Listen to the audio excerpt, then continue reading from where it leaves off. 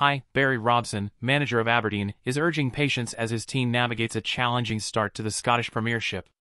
With just 4 points from their first 4 league games, Aberdeen currently sits second bottom in the standings. Robson, who has made 13 new signings during the summer, emphasized that it's too early to focus on the table and stressed the importance of building strength gradually. Despite the tough start, he remains confident that Aberdeen will improve as the season progresses and has called for patience from fans. Injuries, including a 10-week absence for winger Shayton Morris and ongoing fitness issues for defender Rhys Williams, have added to the team's challenges. Thanks for watching, subscribe to my channel, bye.